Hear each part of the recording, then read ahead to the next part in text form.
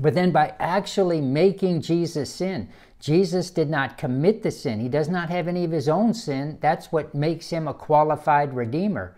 But in being actually made sin, actually spiritually dead, actually in hell paying our price, it means now when you're born with him in his resurrection, that you're actually made righteous. You have actual resurrection life. That's why you're free from sin. That's why you no longer have to sin after you're born again, is because you have been made free from sin. That sin generator is not in you. Because Jesus actually became sin, you actually become righteous.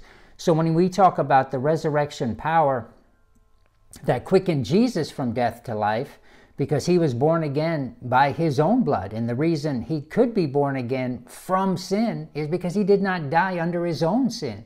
He was made to be sin for us. So he was born again by his own blood. That's in Hebrews 13. And then we, of course, were in that resurrection life. This is Romans 6. I'm not going to turn there.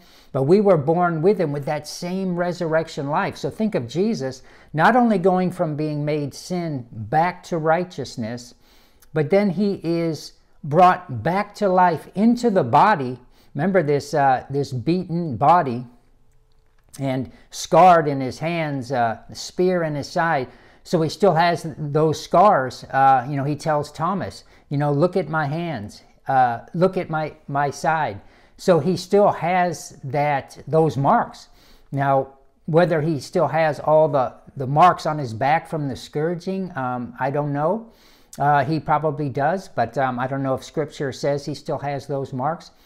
But the point I want to make is he was born again back into this body, and that body was healed. The same quickening that came into his spirit came into his body and glorified it. So now Jesus has a glorified body, a body that will get one day.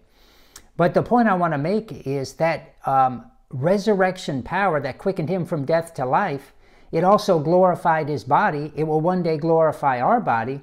But it means now while we have the same resurrection life in our spirit, that means that life will quicken our body. Number one, it quickened it concerning sin. You no longer have to sin. That's Romans 8. But also think of the healing that's available to us. For he bore our sicknesses and carried our pain. So that resurrection life brings with it healing. You can have healing in your body.